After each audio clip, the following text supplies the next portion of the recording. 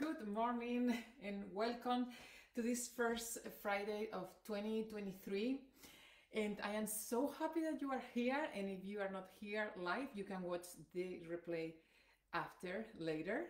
I know that I'm in Washington, it's 10 a.m. and probably you are working or busy. And today I want to talk about tracking your food, tracking methods, some benefits of tracking, and different ways of tracking. I'm not gonna go in depth in this. There's so many ways that we can track our food intake, but I'm gonna give you some tips and the methods that my clients and myself we use, and why the benefits about tracking. And also stay to the end because today I'm gonna make one of my super high protein smoothies. This is a creamy mango smoothie. You don't want to miss this one because it's really, really good.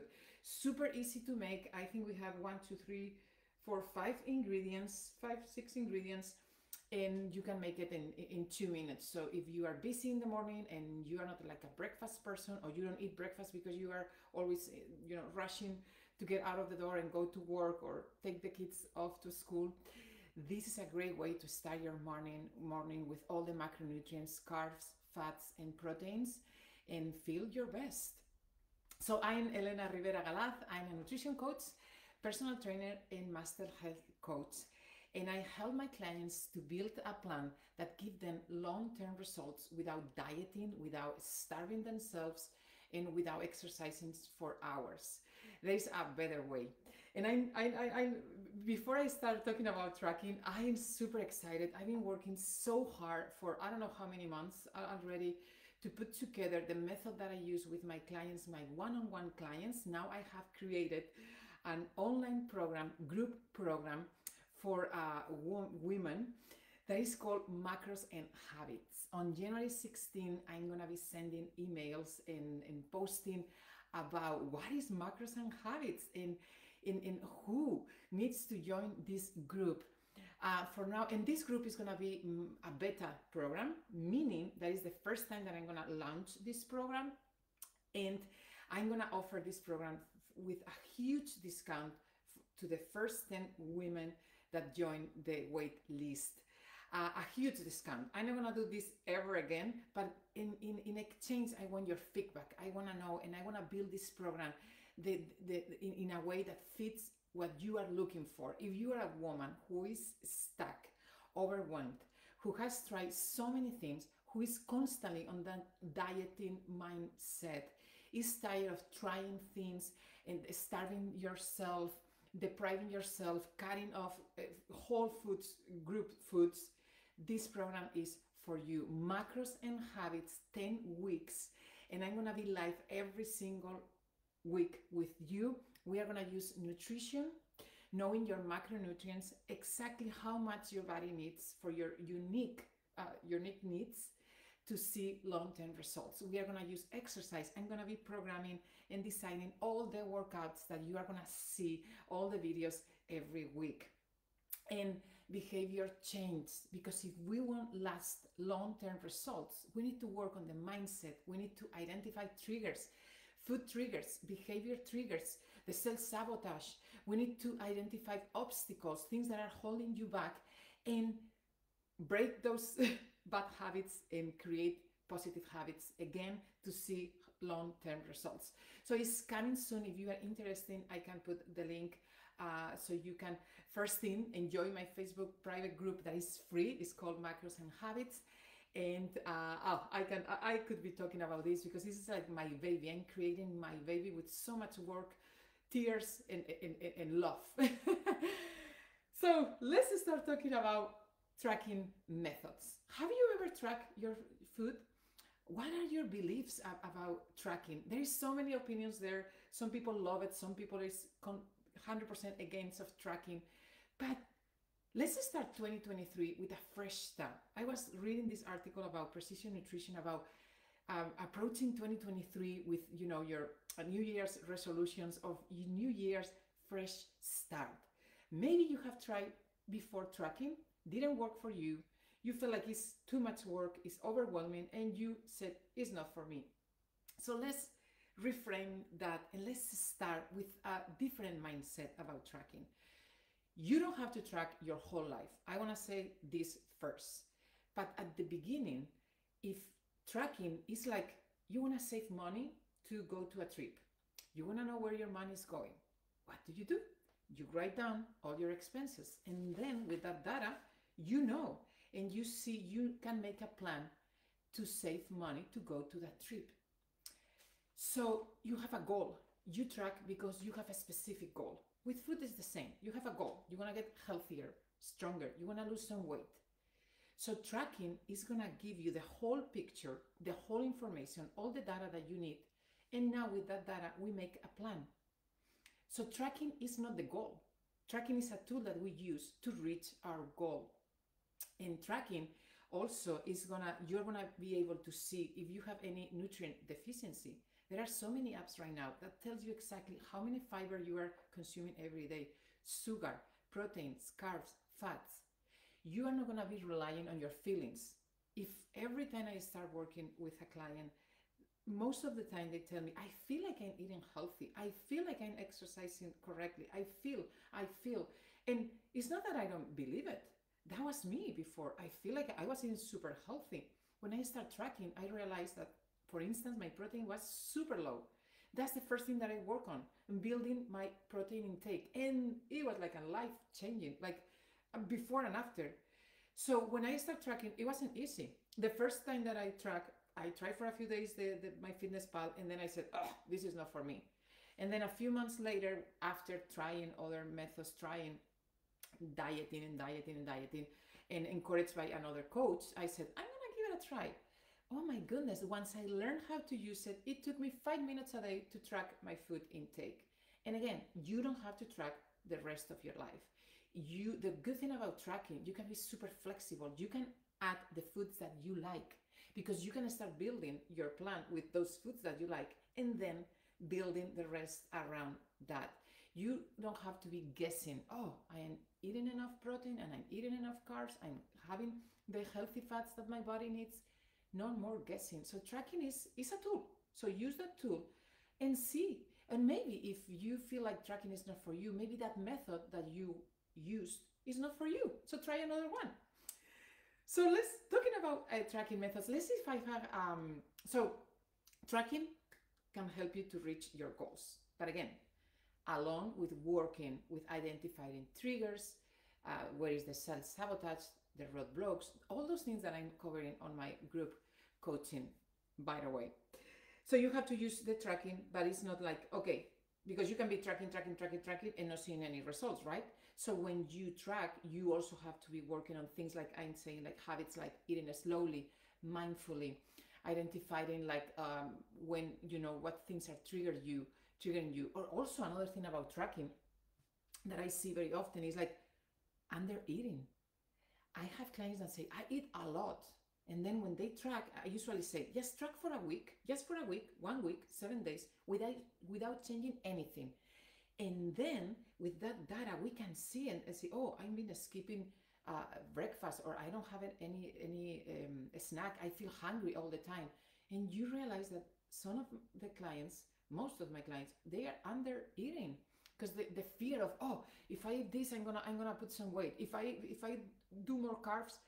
When you are tracking, you have the data, and that gives you that freedom to say, oh my goodness, I need to eat more, and I need to eat more nutrients. Isn't that amazing? Once you get it, you don't have to keep tracking the rest of your life if you don't want to. So let's start talking about giving you some methods of tracking. So the first one is a one that probably is, apps, using an app. And the most common over there is so many apps out there, but MyFitnessPal.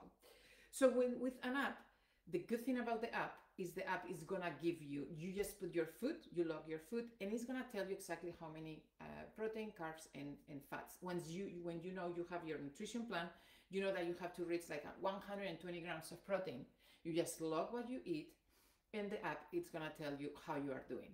So that's an app, but I know that it takes some time to get used to and learn how to use the app. Like everything else in life, takes some time. Then another method is hand portion guidelines.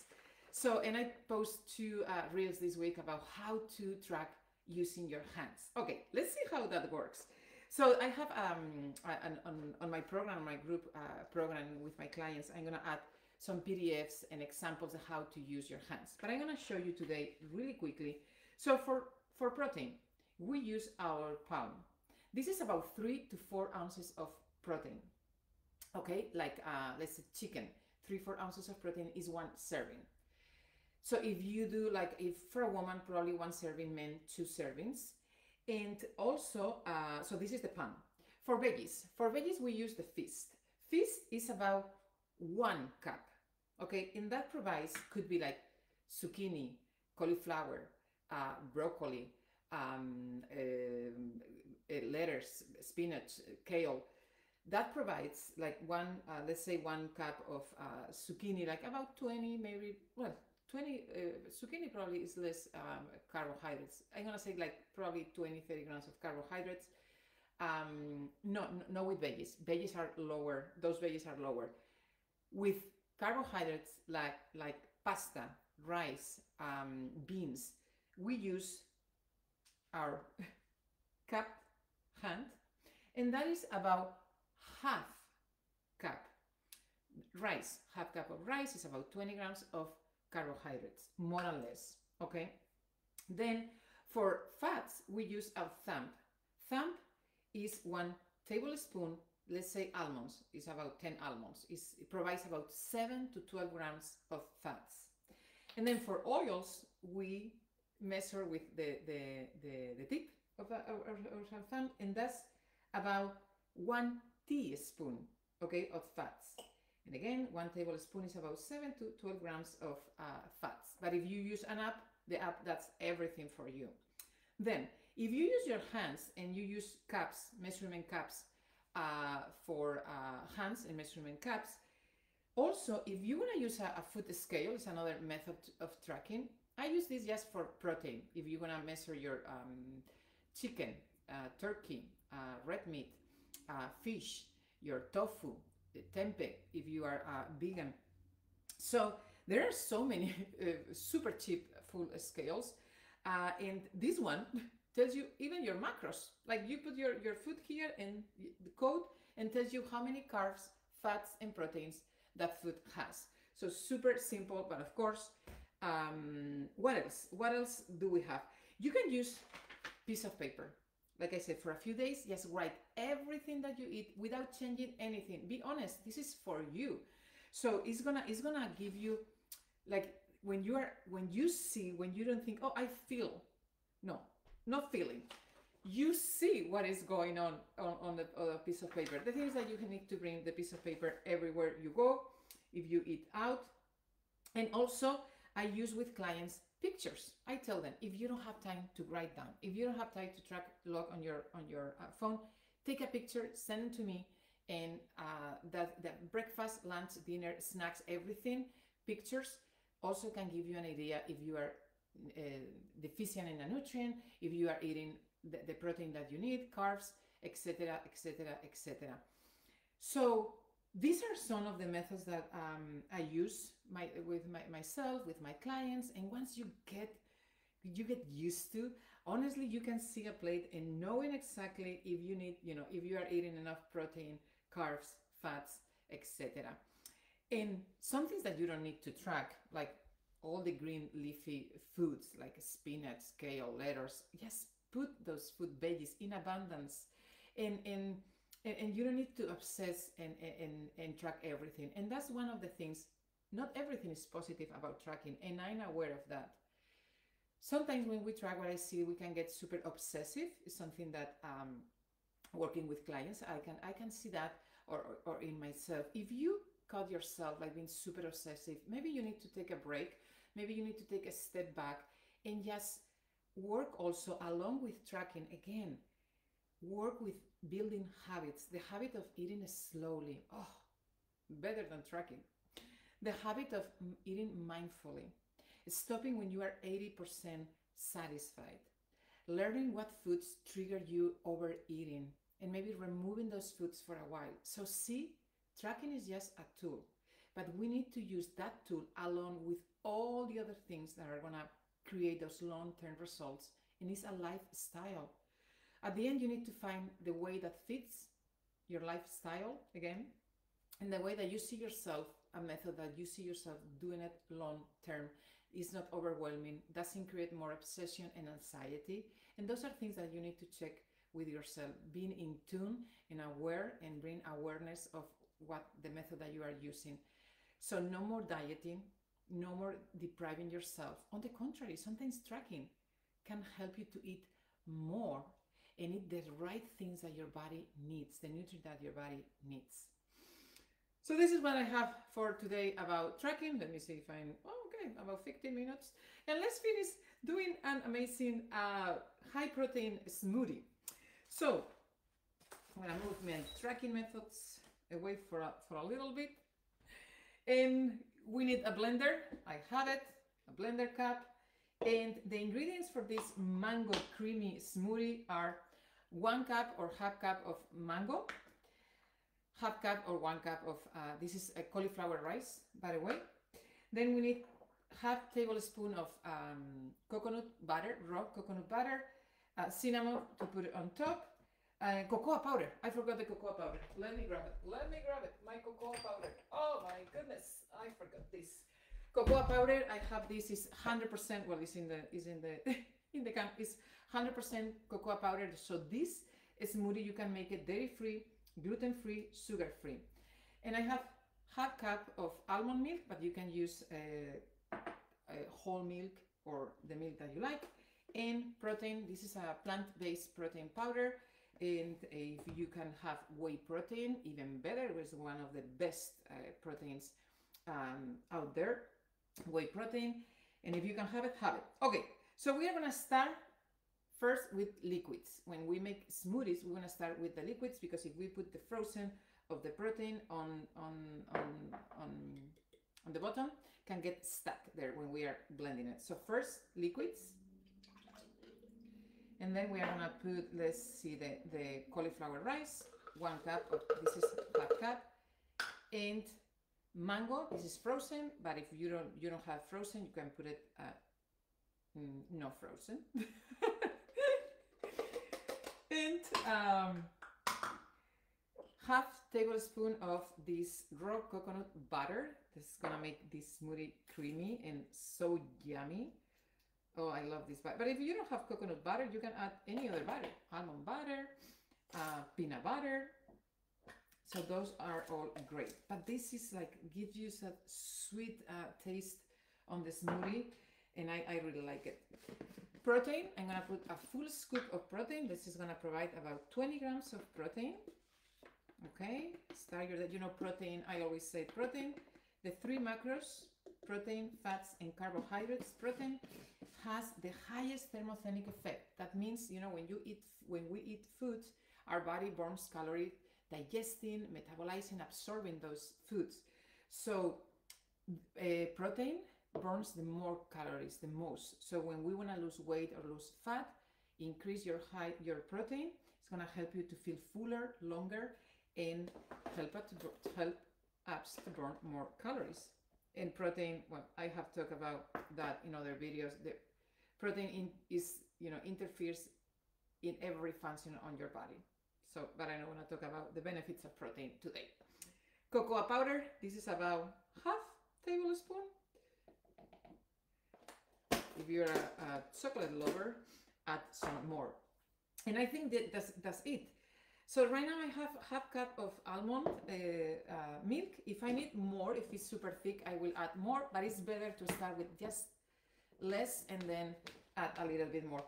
And as I always say, cover your ears. I'm gonna make a little bit of noise with this blender, but this is live, right? And let's start.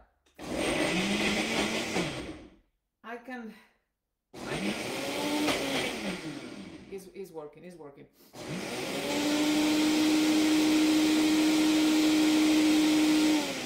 Yeah, it's getting a little bit thick.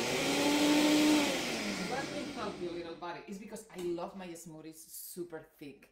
So I don't want to add more milk yet. Let's see. buddy. You can do it. The mango is super frozen.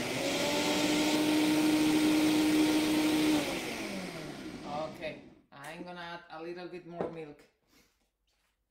See, that's, oh my goodness, this is gonna be. You can eat this with a spoon. That's what I like. You can make ice cream with this. Oh, that sounds really good. Maybe I can put this in the freezer and make, ooh, mango and chocolate. Ice cream. We are almost done.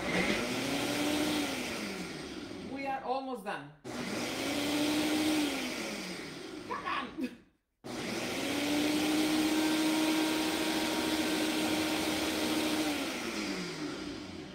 Maybe it's not my, I don't want to add more milk. I like it very, very thick. Okay, those things that happen. So probably 1 cup of milk. If this, I know you like very little because I, you know, like I said, I like it. Some people like it super liquid, like my husband, but me, no. Now, there you go. Awesome. Now it's working good. I'm gonna grab my glass.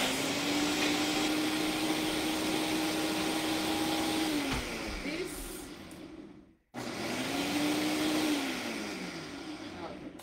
Okay. Enough. Let's see if we can enjoy this smoothie with spoon or straw. This is how I like it. I like it super, super, super thick. And see the things that I didn't. Okay, yes, yeah, I like it this way. See? Thick.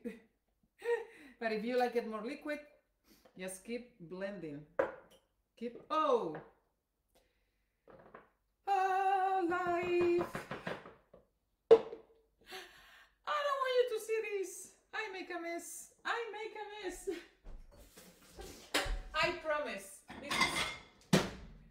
This is something only in life happens when you are live. So this is my smoothie.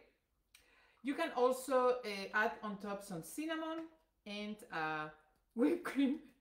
I'm laughing because I made a mess. I hope you don't see what I make here. I'm gonna try it before I say goodbye.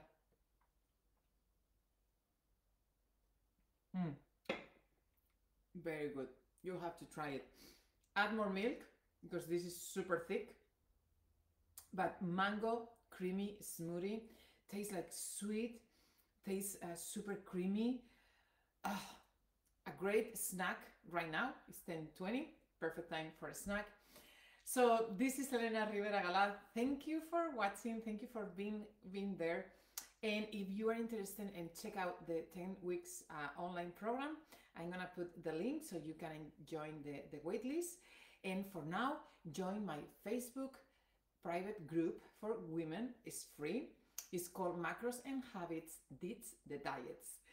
I will see you next time, and I'm gonna stay here enjoying my smoothie. Half of the smoothie is on my counter table. Life. Bye. I'm gonna stop Facebook first and then Instagram.